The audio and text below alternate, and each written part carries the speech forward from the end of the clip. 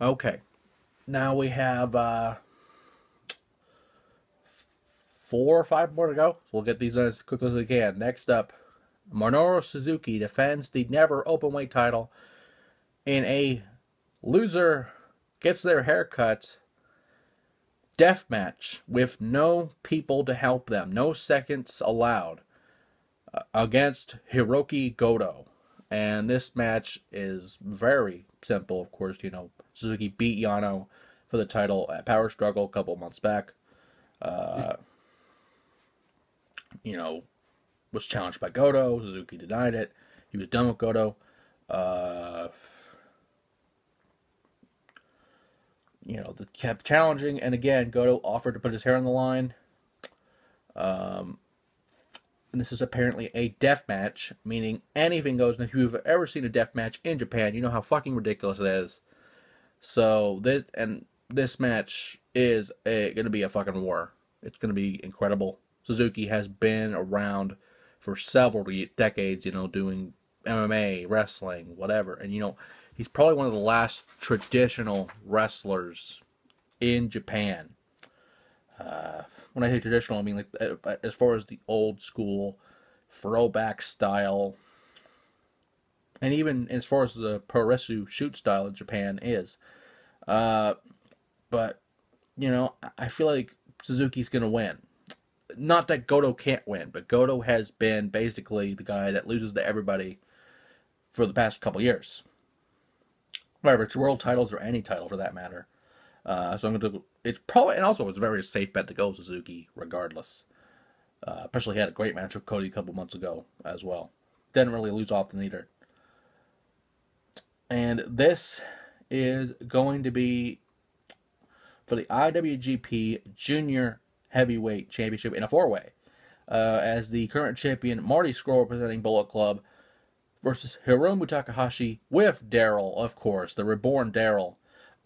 Kushida, the winner of the Pro Wrestling World Cup, and the Aerial Assassin, and technically a member of Suzuki-gun, or no, technically a member of Chaos, excuse me, Will Ospreay.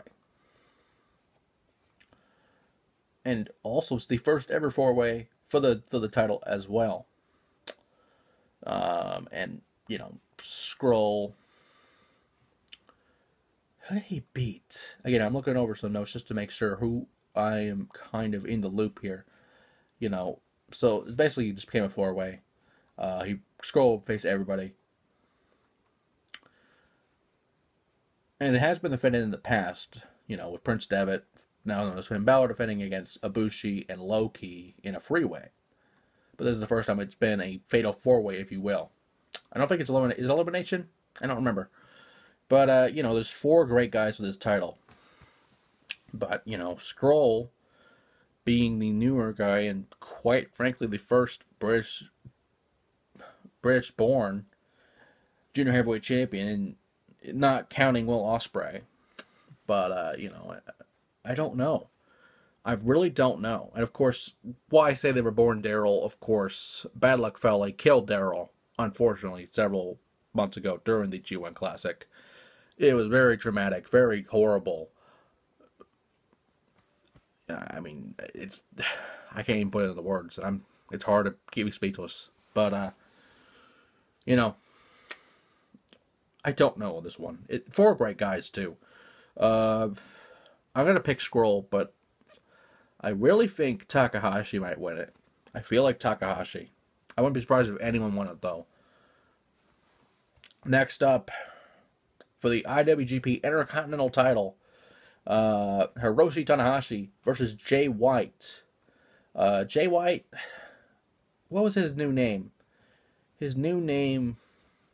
was his new name? I don't remember his fucking name.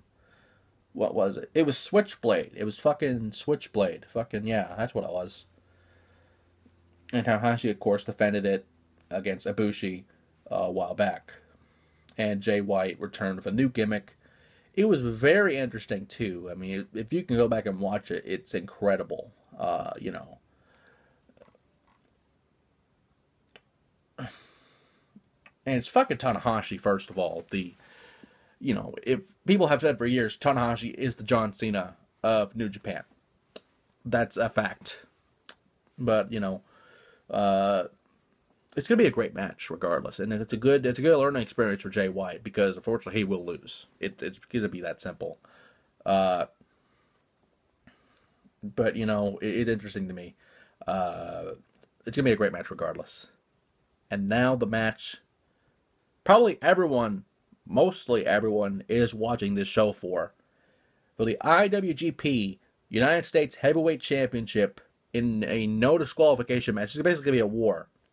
As for the first time since 1997, Chris Jericho will compete in a non-WWE ring, and the first time in probably several decades since he competed in New Japan, as he will face the United States champion Kenny Omega, Alpha versus Omega. This is the match of the year, and it hasn't even happened yet, but it will be the match of the year regardless. There's been months of mostly a Twitter war, and it actually happened. It actually happened. We saw him attack Kenny Omega a couple months. Actually, technically, it was a couple months ago, but still, you know, it's a new year. But still, this is the match everyone has their eyes on. This is unofficially the main event. It may very well be the main event. I don't know, but I feel like. And it's probably a one-time deal. We don't know what Jericho's going to do. We have not seen him since he lost the United States Championship to Kevin Owens. We have not seen him in a while. And then this happens out of nowhere. So, with that being said, if Jericho doesn't win, Kenny Omega will.